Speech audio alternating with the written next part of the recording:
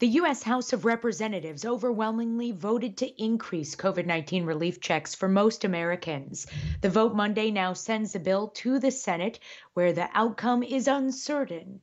President Donald Trump reluctantly signed a more than $2 trillion government funding and pandemic relief package on Sunday, but not before demanding lawmakers increase $600 payments to Americans to $2,000.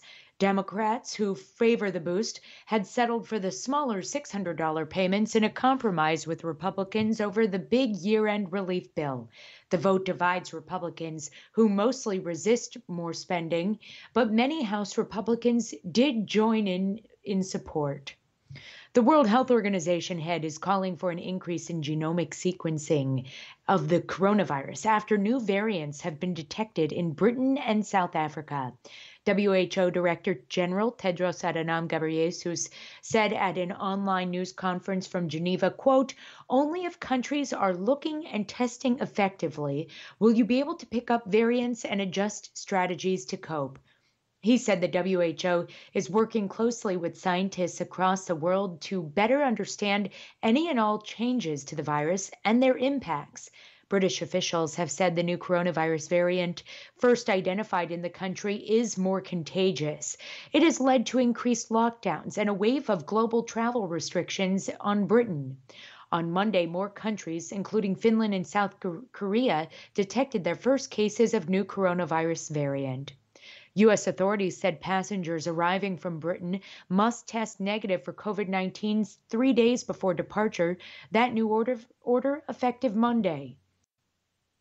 Russian officials said Monday that the country recorded more than 240,000 more deaths in April through November 2020 than during the same period last year.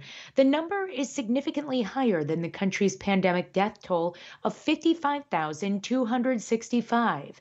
The excess deaths could include deaths from COVID-19 that were not officially confirmed by medical examiners.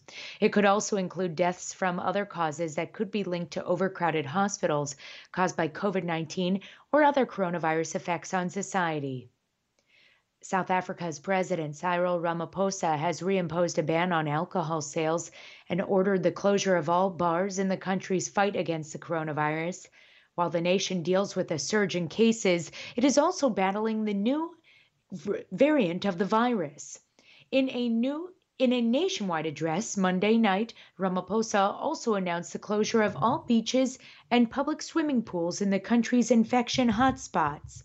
Those include Cape Town, Johannesburg, and several other coastal areas. The president says South Africa is also increasing its nighttime curfew by several hours, so all residents must be at home from 9 p.m. until 6 a.m. A Saudi court has sentenced prominent women's rights activist Loujain al-Hathloul to nearly 6 years in prison.